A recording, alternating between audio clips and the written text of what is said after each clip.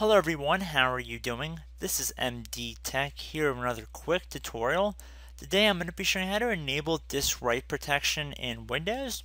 So while we are on a Windows 10 computer, this will apply for earlier versions of Windows as well. So while a disk write protection drive will typically prevent the contents of the disk from being changed or modified, that is where the name disk write protection comes from. So there are different ways to do this, but all of them require that you have an administrative account in order to proceed. So by default, most drives are not going to have disk writing enabled.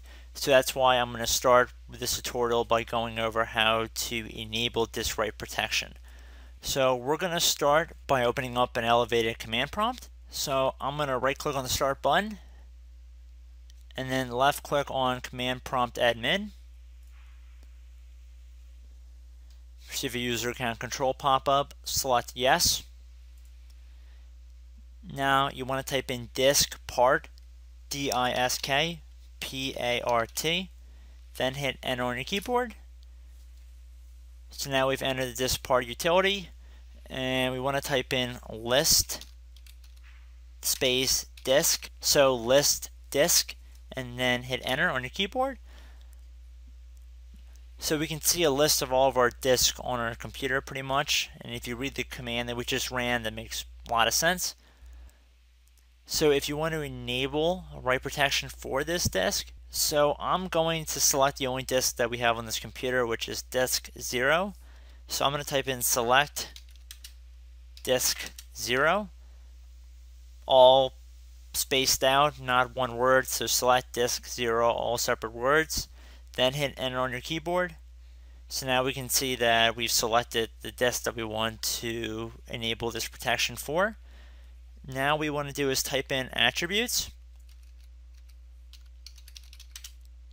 Please keep in mind spelling is very important with this. Then you want to do a space after you type attributes. And now you want to type in disk, one word, and then set. And then you want to type in read only. Please keep in mind that there are spaces in between each of these words except for read only. This is one word and it's all lowercase. Please keep that in mind. And then hit enter on your keyboard again. So we can see this part failed to set the disk attributes. Please keep in mind that it happens in my case because I do not have multiple drives on this computer. And if I only have one main hard drive partition, obviously they cannot protect my only hard drive where it reads and writes everything. But if you have multiple secondary drives like USB flash drives or DVD players or DVDs or something like that, then just select that drive. Something that's very nice to keep in mind when determining what drive is the correct drive or right disk, it'll say size. So just keep in mind whatever the largest one is probably your computer's hard drive, and it will not let you do that to your primary hard drive.